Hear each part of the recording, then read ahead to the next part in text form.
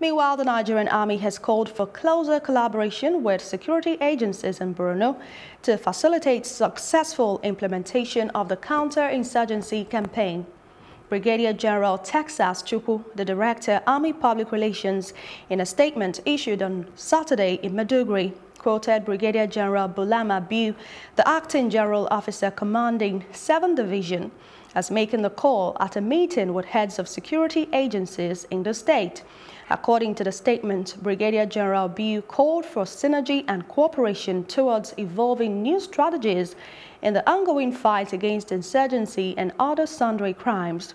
He stressed the need for routine interaction between stakeholders with a view to strengthening cooperation, intelligence, and information sharing among them, and reminded the agencies of the need to be proactive so as not to allow breach of peace and checkmate unholy political gatherings. The meeting was well attended by top security officials in Nigeria.